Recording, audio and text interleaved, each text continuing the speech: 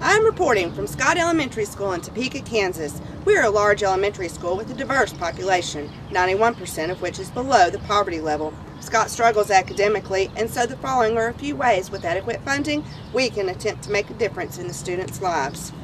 First, in the studio, we have a talented duo from Scott that will show you how teachers plan on using toys to liven up the writing process.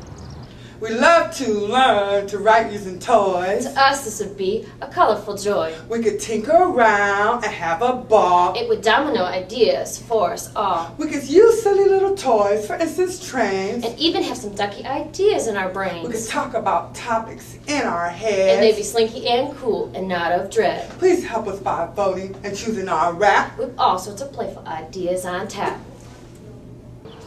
Thank you, dynamic duo. Now on to our next guest, who needs no introduction.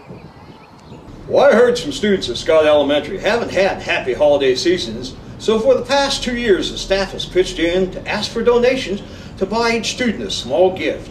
Now every class has a special story time with me where I pass out those gifts to each child by name. But I could use a big helping hand from Big Lots to make sure it is a special Christmas for those kids at Scott Elementary School. Ho, ho, ho! Thank you, Mr. Claus. Please take these ideas into consideration and vote for Scott Elementary. Thank you.